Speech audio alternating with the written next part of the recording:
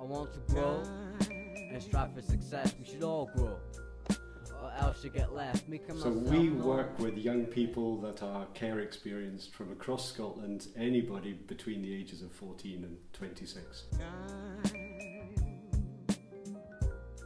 We are in the third year of the project. We've had all sorts of amazing opportunities. We've had filmmaking, drama, role play, and at the moment we are doing a street art project where we're painting a 10-metre wall.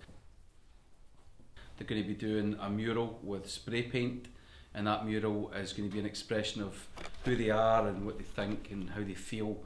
So I'm here today to try and tease some of that out of them, get them thinking about their identity, get them thinking about what makes them unique and individual. So we started off talking about place, where they're from, how they feel about where they're from, the language that they use, what it means to be young in the modern era, especially the pandemic era, how that's affected them, what the issues that are on their mind, what do they worry about for the future, and hopefully by the end of this we will have so many ideas that they can translate into visual terms, so images that they can pick out that they feel represents them. We should all grow, or else you get left. Making myself known, get ready for me, believe in prophecy. Alan has been very good with the young people, and he has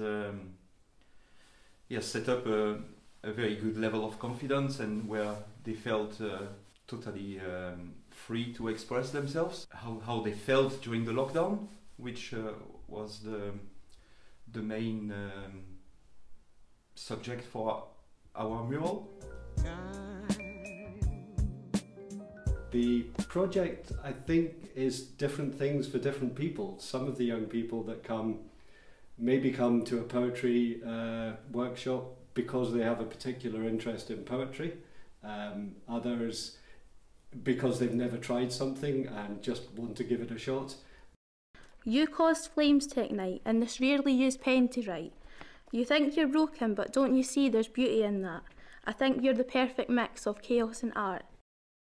Yeah, I think what's really important about the project is it's working with care experienced young people, and obviously, I mean, lockdown and COVID has been hard for absolutely everybody, but being able to get a group of young folks here and being able to explore their experiences of lockdown as well has been really important. Alongside the individual pieces that people have come up with, we've also created a group written performance poem about our experiences of lockdown, and that's been put to music. I said certified free, 100 nuggets a week, yummy ass nuggets, back for part 2, woo. We've been recording their material for the last little while. There's been quite a broad range of stuff. There's some MCs who've just gone for full hip hop tracks.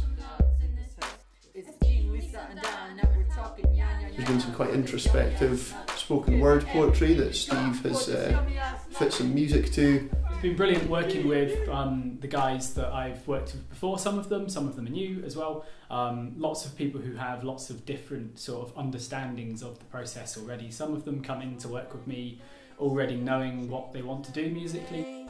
Just one of those phases. Why do I feel so sorry? I've done nothing wrong. Some of them are much more open, so it's been quite a good collaborative process with them. Kind of weak, don't know my calling. Should admit defeat or just start stalling. 2020 has been a very strange year, and this street art project was originally intended to happen in August. We couldn't do it because of lockdown, but we managed to get everybody to come back together now in October. We've battled the rain, we've battled the wind, we've got tarpaulins hanging from the side of the building to try and keep people dry, and the young people haven't been fazed by it at all. They've just got stuck in. Seeking adventure, train of thought going anywhere without income and pressure.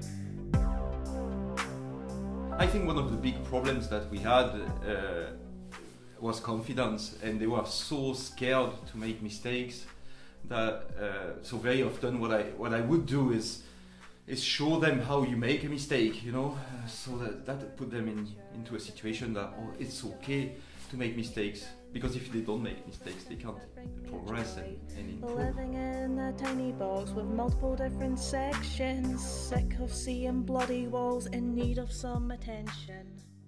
Moniack Mhor is an incredible place that's just really relaxing to be here, and if young people want to come and just hang out in a safe environment, that's fine, that's great. It's a completely different world from what I'm used to back at home, and it's where I guess I feel the most happy and inspired.